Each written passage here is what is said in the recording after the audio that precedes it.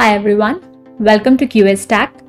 This is a channel for all the testers and people who want to learn software testing.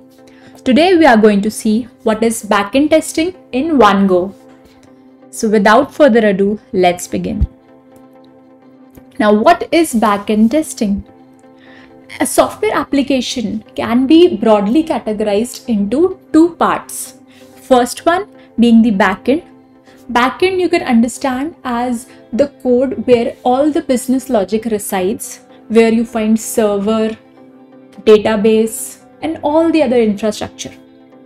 In short, you could consider backend is similar to the internal organs of your body. Now, second part is, of course, the front end, the UI, the look and feel of the application. For example, if you use an app, so the app, what you see, its icons, everything, this is part of UI.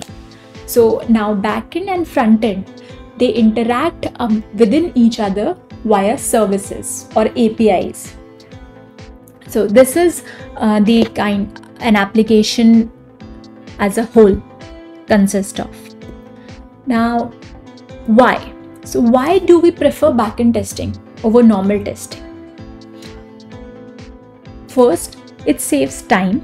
Backend testing can be started without waiting for the UI to get ready, because in backend testing, we do not test on any application or browser or app. We test directly the services which are going to be developed. Also, the bugs identified in backend testing are easier to fix as they are identified very early in the software development life cycle. Second one, it's cost effective. Like I said, the bug detection is earlier in software development, and hence the cost of fixing the bugs is also less. Now, last but not the least, it has another significant advantage in terms of automation testing. Backend test automation scripts take less time, far less time in executing than their counterpart UI test scripts. So what I mean by this is that if you run a flow via UI automation test script from through a browser, let's say, that script is going to take 10 times approximately, it's just a approx, 10 times more execution time than if you will execute the same flow via only backend services by means of APIs and service calls. So that is why it's faster, it saves time, it saves cost.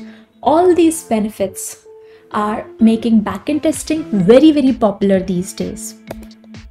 Now, there are certain drawbacks as well of backend testing. One, it required skilled resources, because you cannot start the backend testing from day one. You need to have the knowledge of application architecture and also the communication protocols used between the services to communicate among each other. Hence, for backend testing, certain knowledge is required before starting the backend testing.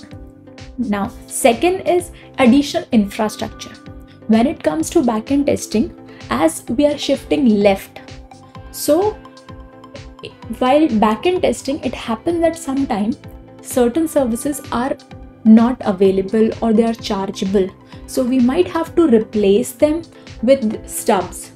And this stubs or mock services, they require additional softwares. For example, Mockito or ViaMock, etc. So hence, if we choose backend testing, we might have to put some additional efforts in handling these stubs and mocks in case the services are unavailable. So this was all about backend testing in short, which is required for you to know. If you want to learn more about the backend testing, I have given the links down below. You may check out those links which have step-by-step guidance how you can start backend testing from scratch.